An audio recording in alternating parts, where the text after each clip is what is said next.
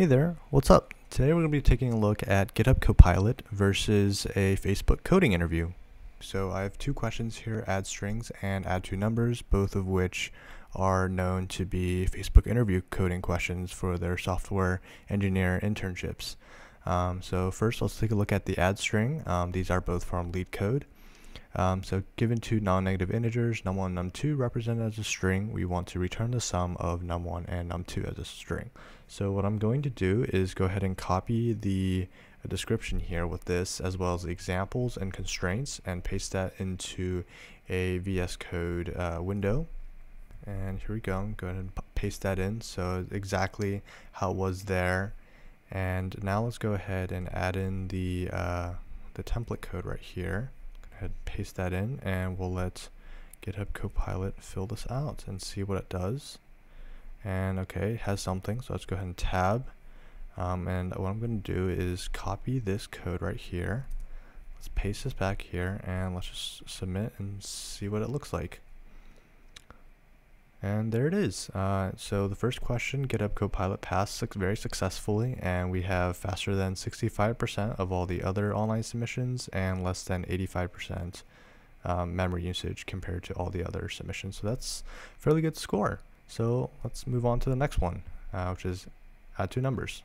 So this one, again, it's kind of related to the adding numbers. This one, except we're using linked lists instead of strings. Obviously, I'm not going to be able to incorporate this image into the GitHub Copilot itself, but I will be providing it these input-output examples as well, and the constraints. So let me go ahead and set that up. Let's go to add two numbers, and I'm going to go ahead and paste in the constraints. So there we go. This is all the information given, and let's go ahead and also copy the template code right here.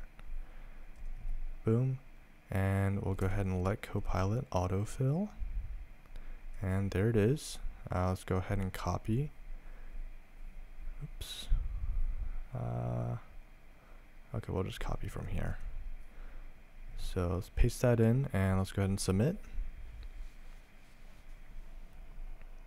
And there we go. We see that the GitHub Copilot generated code has successfully passed, with it running faster than 59.56% of all the online submissions.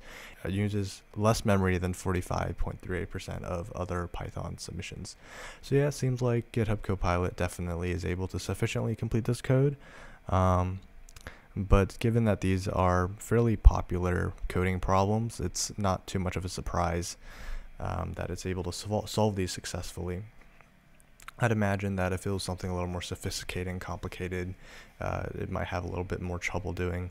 But if you enjoyed this content, I would appreciate it if you hit that subscribe button and leave a like if you enjoyed. And again, let me know if you have any suggestions for what I should try out for my future content, and any feedback is appreciated, so please leave that in the comment section.